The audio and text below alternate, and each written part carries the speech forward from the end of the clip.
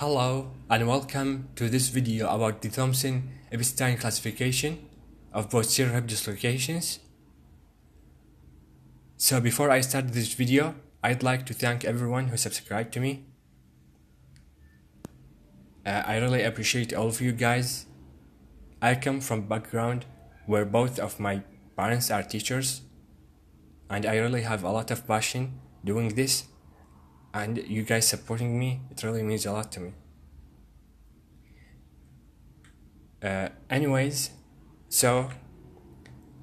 is a 5 grades classification system that used for classification of posterior hip dislocations, and it is created in the 1951, and it is based on the severity of associated acetabular fractures as well as the presence of femoral head fractures.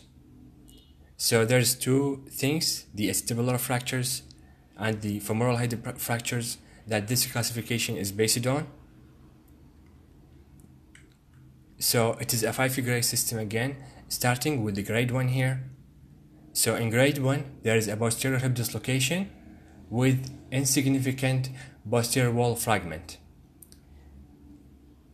So there is a dislocation here which is present in all the grades, but there is insignificant posterior wall fragment.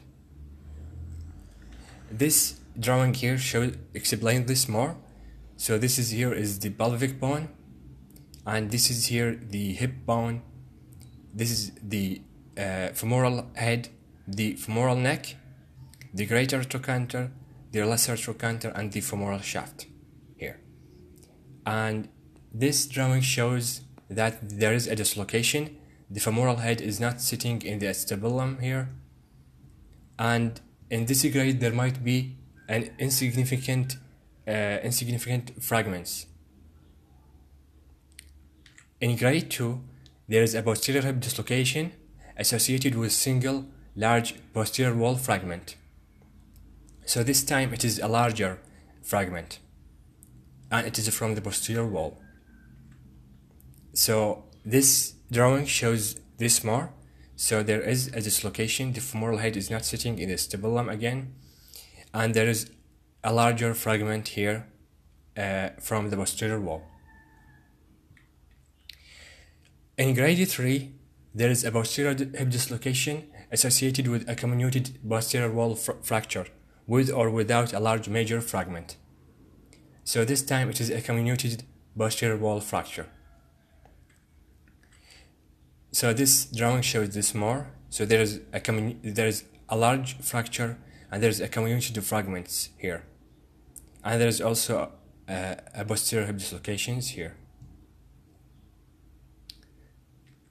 In grade 4 there is a posterior hip dislocation, and this time it is associated with acetabular floor fracture, and this drawing explains this more. So there is a dislocation, posterior hip dislocation, and this time it is associated with acetabular floor fracture right here, and this fracture is continuous to the other side.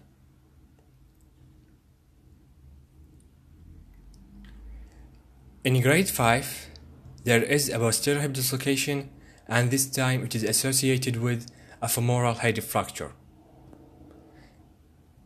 And this drawing explains this more. So there is a posterior hip dislocation right here, and there is also a femoral head fracture, and this is classified more by the Pipkin classification of the femoral head fractures. So in this case it is a Thompson Epstein type 5, and it is a Pipkin type 2. I have a video explaining the Pipkin classification more. I'm going to put the link in the video description if you want to understand the Pipkin classification more.